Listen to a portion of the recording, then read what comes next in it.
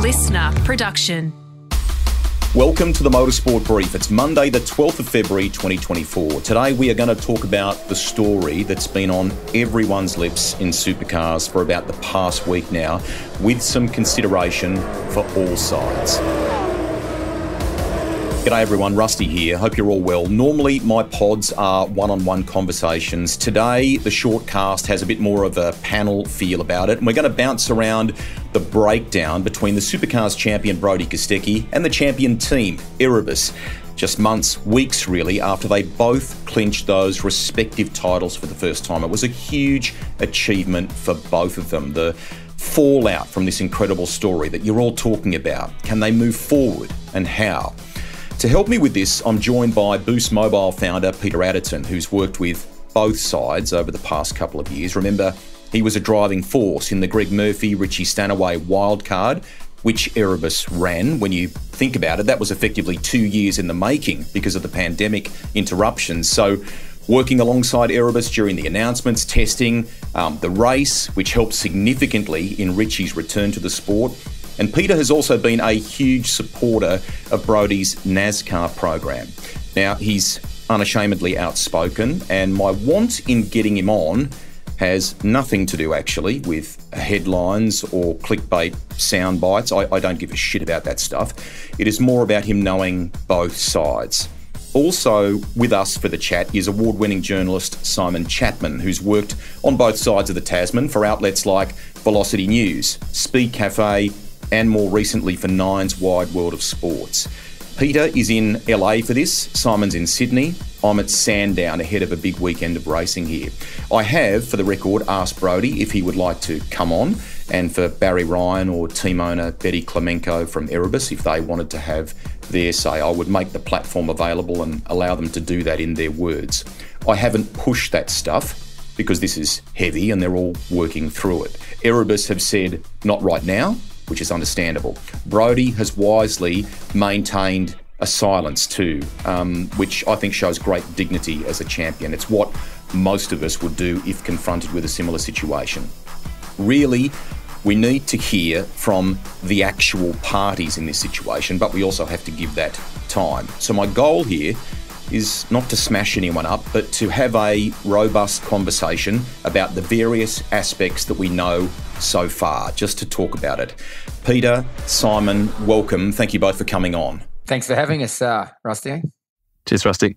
Hey, can you recall anything like this happening before in motorsport or sport generally, a kind of messy, high-profile split when it involves champions on the eve of the title defence, effectively? I mean, I've never seen anything like it in my life, and I got to tell you, I've also never seen anyone handle something so poorly. So it is very, very surprising that we are where we are, especially in 2024, when I think we all realise what needs to happen to fix this. Can we break it down a little bit more, Peter, if you don't mind? I mean, the simple question most fans are asking right now is why? How did it get to this? Is there anything you can share with us that might shed some light on that? You know, I don't want to speak for Brodie. That's Brodie has to speak for himself. But you know, knowing the relationship, you know, people forget that we actually sponsored the Erebus car for a while, right? And we go back even to the early days when Brodie first went to Erebus. He was a Boost Mobile ambassador, but then he was also sponsored by Boost in the car itself. You know, the relationship clearly is broken down. You know, some people have personality clashes. You know, there's some people who, by the way, you'll find this surprising, Rusty, who actually can't work with me. They find it very hard to work with me, and it's not that you know, I'm trying to be you know, mean to them. It's just that we have a difference of opinion and we have a different approach to things. So I think what you see right now is you know, a relationship that's broken down. I think it's broken down over time. I don't think it happened over Christmas. I think this is a relationship that has broken down for a while. And you only have to look at the personality of the guys who run the team and own the team to understand that, you know, it takes a very special person, in my opinion, to be able to work with someone who has that approach in life. And again, I've seen that because, you know, sometimes I can be very, you know, outspoken and loud. And then sometimes that rubs, you know, people the wrong way. Simon, there's been talk of to Peter's point there, about the split maybe even happening around Tailem Bend last year, rumours of some unrest around Will Brown perhaps not being allowed to attend the end-of-year celebrations. Now, I can't verify either of those things without speaking to the relevant parties, to be fair, but do we have an indication, like Peter has suggested there, how long this has been strained for? Yeah, you've hit the nail on the head in terms of the timeline. From the sounds of things, basically the middle of last year, there's been a bit of a breakdown, largely surrounding Will Brown's move to Triple Eight. And for whatever reason, things have just turned sour after that. But by all accounts, Barry was unhappy. Exactly why, we don't know. But even with all the success that they enjoyed after that, with Brodie winning the championship, things have just deteriorated further and further. And it just basically seems that between Will, Brodie and Barry, that there's just unrest, basically. So, yeah, it's a remarkable set of circumstances where the guy who's won the championship with the championship winning team no longer wants to drive there. It's basically, it just sounds like there's been a major breakdown between two of those particular parties. I'd shed another light on it as well. This all kind of broke down as Tailem Bend, as you said. What happened before Tailem Bend? The NASCAR event. And so, obviously, I was a sponsor of the NASCAR event. I think that a lot of it had to do with Brodie coming across here and doing the NASCAR. And again, I don't know this for a fact, but I also think that they're not the biggest fans of me either. And so I think when, Mobile X and our brand stood up and supported Brodie in the NASCAR, I think that might have created some tension internally. So I think you've got to look at the catalyst, and I'm not 100% sure that they were super fans of him coming over here and racing NASCAR, and in particular racing for me. And so I think that, again, maybe it's just my second guessing, but I would look at the timing of that to say that may have had an impact on it. And I think obviously Brodie's extremely loyal. He obviously wants to come to America, and he saw that we stepped up and helped him out. So I think that has something to do with it, because the timing just can't be coincidental that when he got back from the US, it all broke down. Is he okay, Peter? Have you spoken to Brodie? Yeah, no, look, I've said this to people, if you're in a relationship, I don't care if it's personal or professional, and it's a toxic relationship, that takes a mental strain on you. I don't care who you are, right? Whether you're a husband or a wife, or you're in business. The only way to get out of that toxic environment is to remove yourself from the environment. So I think since Brodie has done that, I think he has removed himself from that experience. You know what? The shame of this whole thing, Rusty, is this could be fixed so fast, right? Barry and Betty spend their whole lives telling everybody, if you're not happy, we'll let you go, right? Davey, you're not happy, we'll let you go. Will, you're not happy. But suddenly when Brodie says, I'm not happy, I want to go, then suddenly there's a handbrake that comes on, right? And so to me, it seems more personal. Because, if you're going to do it for everybody else, let Will Brown go, then why wouldn't you let Brodie go? I think that Betty and Barry are smart enough to know how to fix this. I just don't know whether they're smart enough to actually do it. And so to me, it's a really simple situation. The relationship is broken down. Let each party go on their own separate ways. And, if it's all about the team and how great the team is and how great they built the car, then the other two drivers that are in the car should make it a championship-winning car. If it's not about Brodie and Brodie's skill set, then Brodie can go to another team and quickly prove Barry and Betty right, that it's all about them. So I think that it could be fixed very, very quickly, but no one seems to want to do that, from the team side. Can I flip this for 1 second here? I mean, if you were team boss and hypothetically Murph said, I'm going to walk away, you would fight, right? I also think that if Jamie Whincup had perhaps done this again, hypothetically, at the height of his reign, Roland would understandably fight tooth and nail to keep him. To your point, could it really be workable though? I mean, won't there always be this bitter taste on both sides? It's hard to see any other way other than to agree to part ways here. Rusty, I would never let it get to this point. And I don't think neither would Roland. I would never get to the point where all the sponsors were leaving. I'd say this, the job of a race team owner and CEO, right, their business model is to win races, to get sponsors, and to get fans that follow them, right, and sell merchandise. That's the business model of a team. They have lost sponsors and they are losing fans. So as a business, as a CEO, it's considered a failure. And to sit there and smile and say everything's okay, we're going to power on, when the very core business model of a team is to get commercial sponsors to support you and to get fans to support you. When you lose those, it doesn't matter whether you win or lose on the racetrack. Your business model of why you set that up has failed. Yet no one seems to get fired. Everyone just seems to go on and say, don't worry, it's all good. It's not all good. And that's where I think that we've got to start focusing in on the core issue. But I don't think Roland, I don't think any team manager up and down pit lane or owner would ever let the relationship get this bad.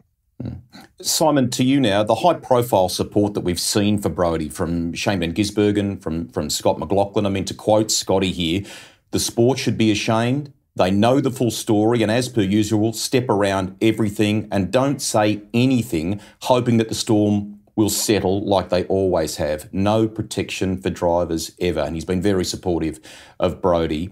We know that Shane's been unhappy for some time with the sport, but for Scotty to join in like that, right? I've not seen that from him before. Both are former champions, Bathurst winners. This is powerful stuff. Were you surprised that Scotty did that? And should current drivers on the grid be allowed, be encouraged to speak up on this matter and other issues?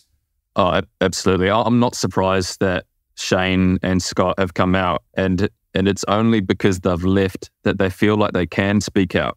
They don't have to worry about anyone coming down hard on them within Supercars anymore because they're no longer tied. But have we seen anyone within Supercars as far as drivers really say anything remotely controversial around this? Not really. We've seen, James Courtney and Will Brown say, we hope that Brodie's okay, which is great. But they're not necessarily taking a side. And I think it was pretty damning what Supercars came out with. If you know what's going on behind the scenes, Brodie's gone to Supercars and said, "Hey, I need your help." He's feeling like he's under attack, and then Supercars have said, "We hope Brodie's okay, but we also hope that Erebus are doing okay as well." That didn't really sound like they were really supporting Brodie and what he was trying to get out of. He's in a really tough spot at the moment in terms of trying to get out of that contract, and I don't think he feels like he's being supported by Supercars, and I don't think a lot of the established drivers feel that they're supported by Supercars either, and it's probably why we've heard over the past 6 months, funnily enough, about the drivers banding together and creating some sort of commission amongst themselves. We see it in Formula One. The drivers do have a bit of a voice. So, yeah, it'll be interesting to see what comes of this, whether the drivers feel like they can talk. But, it's been like this for a long time. I don't think the drivers are going to come out and say anything remotely controversial in the next wee while. Well, the problem, Rusty, is it goes back to the fundamental principle of how Supercars is set up, right? The charter, which controls a lot of what goes on, is still controlled by the teams. And so the teams still have a very, very big say in what happens. The teams really do have a concept that the drivers are disposable and that they have use-by dates on them and just get in the car and drive. Really has been a mentality they've had for a while. But if you're Supercars, it's very hard because you do need the teams on side in order to get things approved. And so, I'm sure Shane Howard's trying to sit on the fence, and we all know that that never works for anybody. And it's been a complete and utter failure by Supercars. I've always said to them, take a stand, like make a stand. And then, if the teams come after you, then you're going to have the public opinion on your side. But right now they're trying to serve two masters, right? They're trying to serve the masters, which are basically race. And then Supercars have the commission, they have the charter. And so the teams still control a lot of what goes on and what's said and what's done. And because at the end of the day, without the teams, all race is a guy that owns a bunch of gates and fences that go around a government-funded track. Is the sport in a bind here, trying to mediate something that seems unfixable? Should they have intervened? I mean, some are saying that, codes like the NRL and AFL, if confronted with a similar situation, probably would have not become involved. Well, are they mediating? That's probably the other question. Yeah, they should. They should go to Betty and Barry and say, you know what? He's not coming back. It's dragging the sport into the ground. Let us buy his contract out. Like if I ran Supercars right now, I'd be straight down to Betty and Barry going, I'll buy out his contract. Whatever you want, just tell me and I'll buy it out, because this is no good for anybody. It's not good for you as a team, and it's not good for us as a sport, and it's certainly not good for the fans. And they got TV negotiation rights coming up to negotiate, right? So I would be sitting there right now, and this is being dragged through the mainstream media now, not just the motorsport media, but the mainstream media. They need to shut this down, and they need to shut it down quickly. And you're right, Rusty, their whole strategy has been for the last 20 years, don't worry, just sweep it under the rug. It'll go away. Don't worry. We start the racing and everybody be like, oh, we're all excited. It's not going to do that. It's not going to go away. And they need to fix it. And they all can fix it. It's just no one's taking the leadership. They're all basically sitting there. You know, Supercars is basically a backbone looking for a spine, right? They don't have one. And they need to get one, and they need to get it soon. And by the way, this is a bunch of issues that related not just to what Brodie's going through, but you can go back to, you know, looking at the parity of Gen 3. You can go all the way back and having a look at, you know, some of the issues that Supercars have had without making strong decisions. And we are where we are now because of it. Yeah, well, I guess if you were to compare it to the AFL or the NRL, and if some of these allegations were floating around maybe a bit more publicly than what they are at the moment, there'd probably be, you know, like an integrity unit looking at it. You know, that'd be the way that the sport should be responding, probably is that there needs to be some mediation that's going on. You know, the statements that Supercars have put out have been a little bit wishy-washy, to be honest. It kind of feels like they're taking a bit of a hands-off approach to this all. But like the reality is that their number one driver is not going to be on the grid this year. And that should be one of their main goals, is to try and have him there. They should obviously make sure that Brodie is okay and that this is all resolved, but they need to make sure that he's on the grid in some way, shape or form. How they do that, who knows? Because it doesn't look like that's going to happen at all. Erebus, that relationship, it seems, is too far gone now. There's no way that can be repaired as far as I'm concerned. You know, there's some chatter about, you know, maybe Premier stepping in and trying to facilitate Brodie racing, but it kind of sounds like that might be for next year more than anything. Just on that point, Simon. Yeah.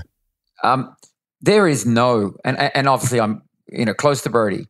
This concept that Brodie has offers and he's entertaining offers from other teams is simply not true, right? He doesn't, in my opinion, you know, I hear these things and it's kind of like it's people out there making that up. I mean, that's why I came out and said the NASCAR deal.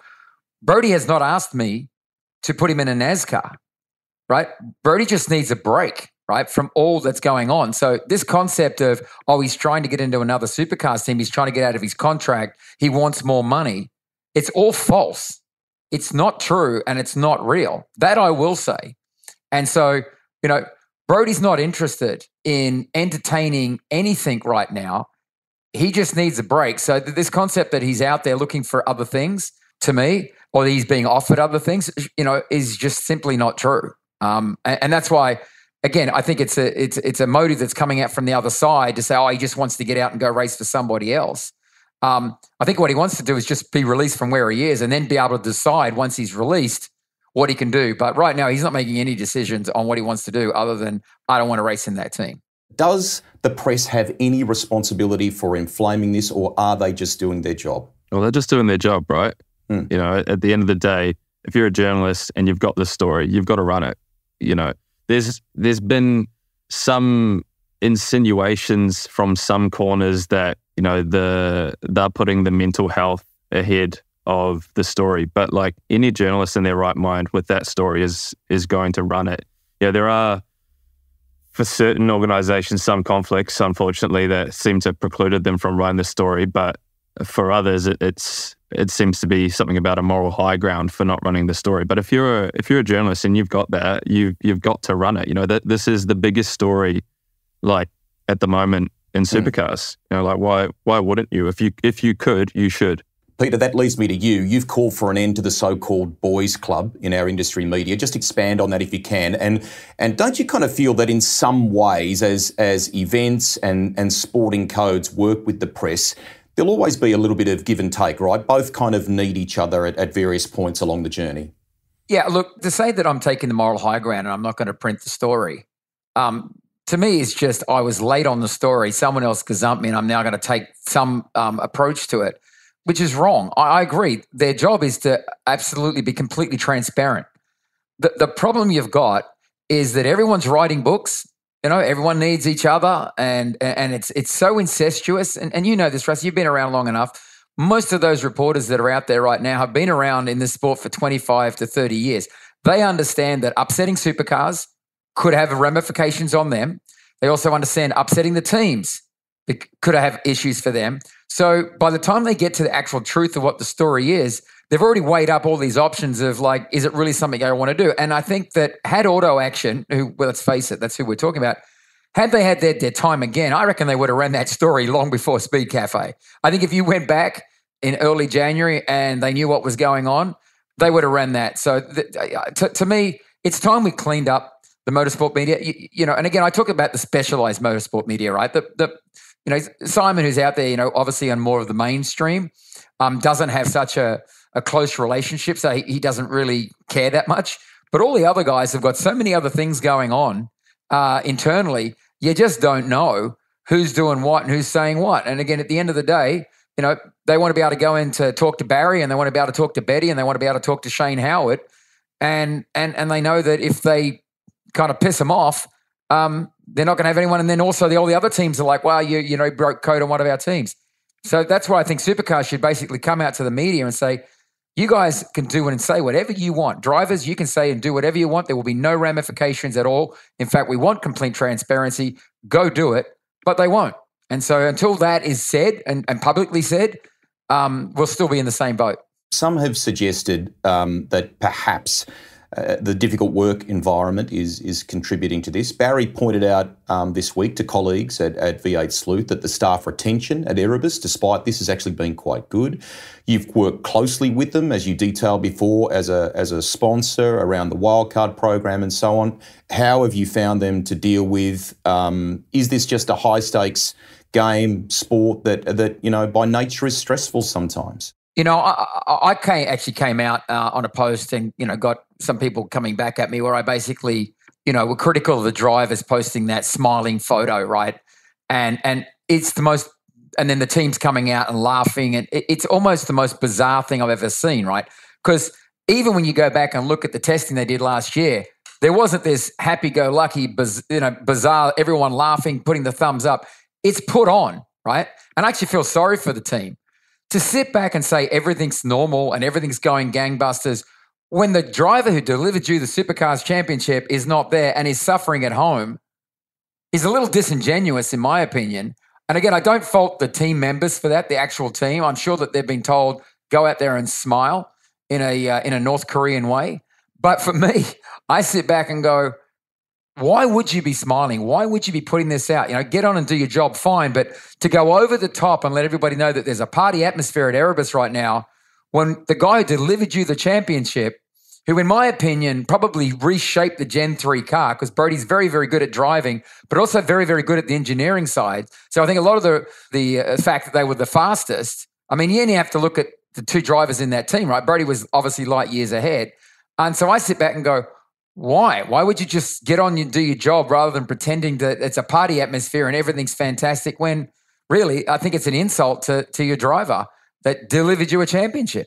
I can see your point in relation to reading the room, given the gravity of things right around those pictures, that post and so on. We probably need fans to roll off a bit of the angst on some of that on Facebook and what have you. Is there a counter argument here that Erebus does need to start moving on, and that those two drivers, Jack LeBrock and Todd Hazelwood, should they not be overshadowed by this? They're actually trying to do their job.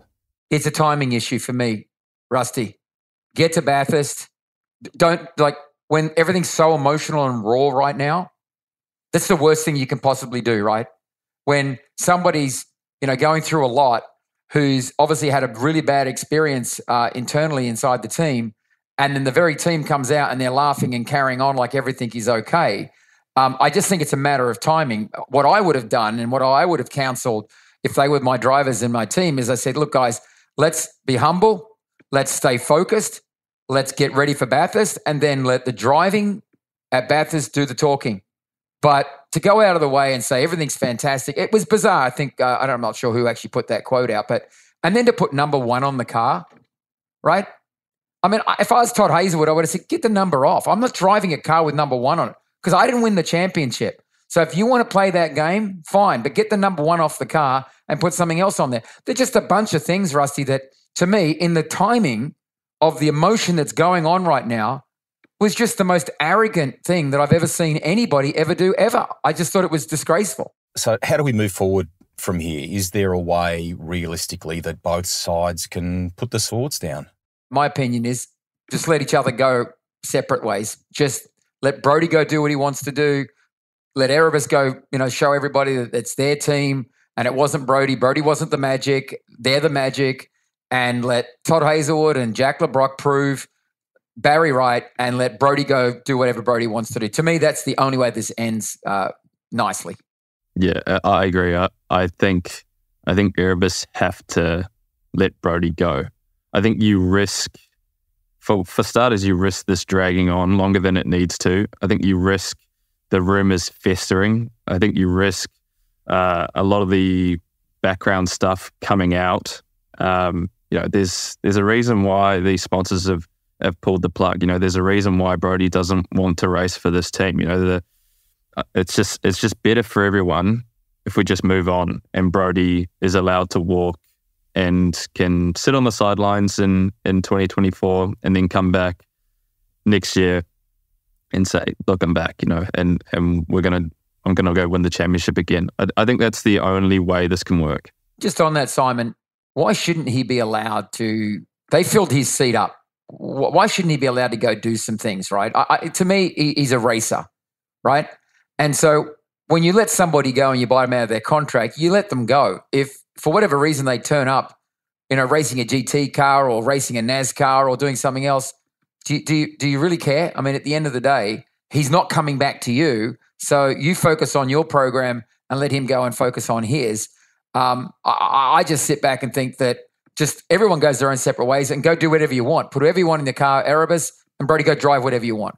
Yeah, I think they should just split and let Brodie do what he wants to do. But that's not to say that, there's contracts, right? That's not to say that Erebus will say, okay, we'll let you go, but you can't race. That's just what happens in motorsport. We know there are instances where drivers have to take essentially gardening leave, right, where they sit on the sidelines. And because of the messy nature of it, that may be just how it plays out. They might just say, okay, yeah, we're happy to go, but you can't race anything. That's just what might happen. It'll be interesting to see whether he's allowed to do NASCAR, but, we'll see. I agree with you, Simon, but you can't have a motto of, if you're not happy, Betty and Barry say it all the time, if you're not happy, we'll let you go. And they've proven with Davey Reynolds' 10-year contract, and they've proven with Will Brown that they will let those drivers go if they're not happy. For some unknown reason, they've suddenly zipped that up, and that whole approach that they had in life, which is what I, by the way, thought was actually quite admirable of them up until this point, and I'd be the same. If you don't like, and there's a breakdown in the relationship, off you go and do whatever you like. It just shows to me that Brodie probably was more involved in that car winning than maybe we even know. Well, this is the first time they've had a champion, right? This is the first time they've had a driver who's winning, right? In the past, they've had Davey Reynolds, who won the Bathurst 1000. They've got Brown, who's obviously doing great things. Anton was doing great things, but none of those drivers were winning them a championship, right? So this is the first time where they've gone, oh, heck, like we've actually got something to lose here. Davey was unhappy, he left. Their engineers were unhappy, they left. Anton got another opportunity, he left. Will Brown gets another opportunity, he leaves. But now they've got someone who's actually bringing them the success that they've waited 10 years for. 10 years they waited to get to this point. They finally get there and it all breaks down. And so now they've gone, oh, heck, like we actually need to hold on to this guy if we want to keep winning. So to me, wouldn't you go out of your way to keep that guy happy? I would. If the guy won me a championship, I'd be like... yeah, that's a very good question. I'll give him whatever he wants to stay, right? If he basically wants a whole new pit crew and team and a new car, I'll give it to him. I don't want him to leave. But they let the thing deteriorate down to the point where he just can't stay there. That's the mind-boggling thing to me. I don't think anyone would let a championship-winning driver go or allow him to get to that position where he wants to leave.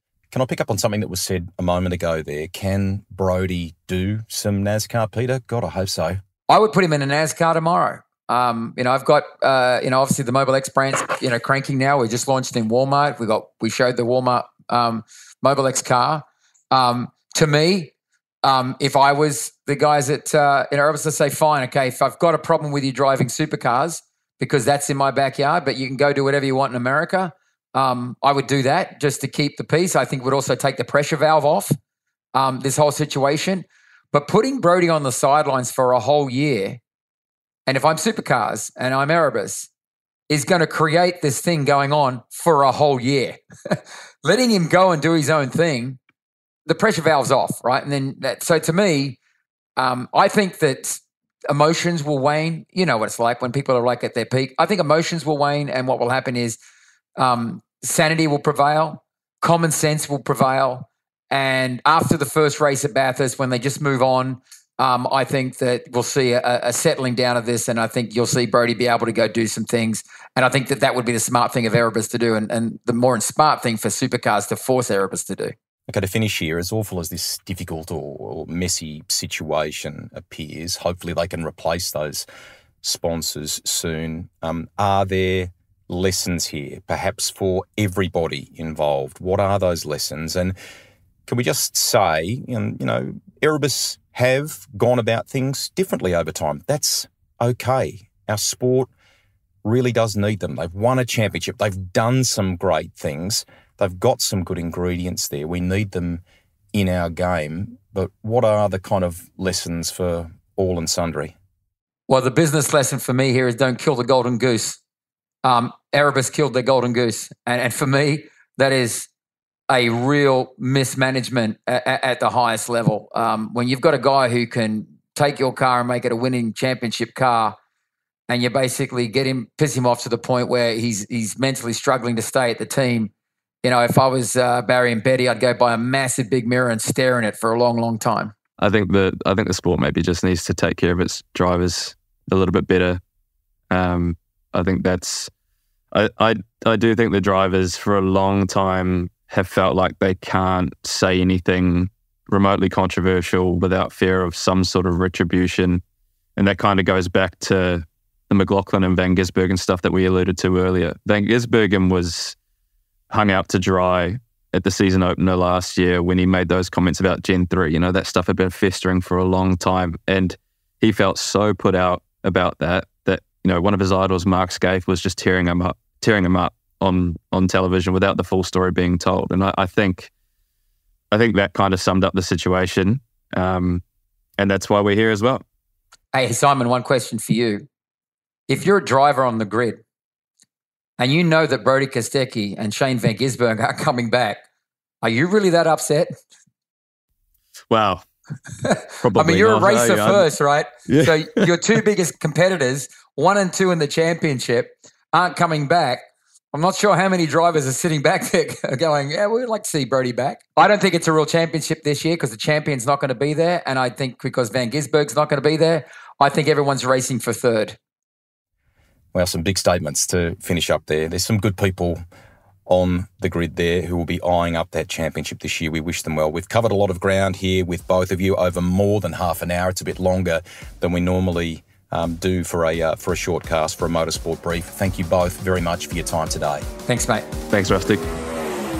Remember, that is Peter's view and Simon's thoughts or observations too. I always endeavour to moderate this stuff. So I want to finish by offering a little bit of counterbalance here. Firstly, there'll be some high-profile drivers who will not like that suggestion that they are fighting for third this year. Brock Feeney, for example, in my opinion, is really coming on as a driver, and we would love nothing more than to see him and others going wheel to wheel with Brodie. Secondly, I've always had a good relationship with Barry Ryan. He has a no-nonsense approach. Plenty of people in the pit lane before him have operated that way. What you mightn't know is that he and his family have quietly helped another team member in the second or third tier of the sport. I won't mention them because I'm not sure if that was a private Facebook post I saw or not, but that team owner has had a family member in hospital for many weeks now. Barry's been incredibly supportive, Betty too, I believe. So just keep that in mind before you cast judgment. Barry, there is more to their side of the story, he keeps telling us, and we need to know what that is first before you perhaps pass judgment. Finally, I really hope that Brodie can be back behind the wheel of a race car very soon. We just cannot have someone of that talent on the sidelines. That is it for today. We'll catch you next week, everybody. Bye for now.